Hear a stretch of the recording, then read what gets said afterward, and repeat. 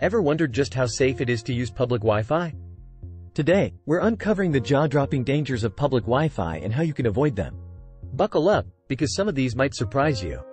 First off, let's talk about man-in-the-middle attacks.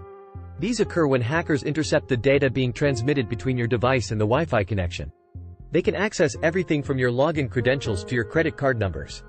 Next up is malware distribution. Hackers can use an unsecured Wi-Fi connection to distribute malware to connected devices. This can lead to data theft and even damage to your device. Then, we have the risk of snooping and sniffing. This is where hackers use special software kits to eavesdrop on Wi-Fi signals. This allows them to access everything you're doing online, from viewing the pictures you're looking at to reading your emails. Now that we know the risks, let's talk about solutions. Use a VPN. A virtual private network encrypts your data, making it much more difficult for hackers to decipher.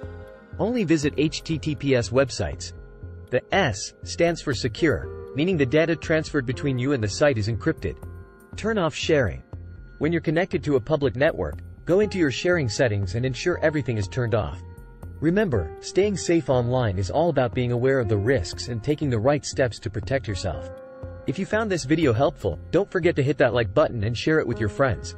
It's time to spread the word about the dangers of public Wi-Fi and how we can all stay safer online.